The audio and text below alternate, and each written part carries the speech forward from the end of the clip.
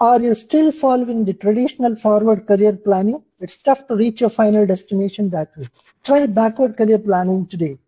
Before diving into the benefits, let's clarify the concepts. Forward career planning involves choosing careers one by one without a clear end goal and adjusting as you go. It's like moving forward without a clear direction. In contrast, backward career planning starts with the end in mind.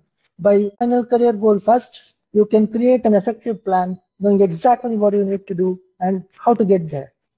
How to plan backward? It's very simple. First, decide what you want to become. Then, figure out how to achieve it. Identify the education, skills, resources you will need.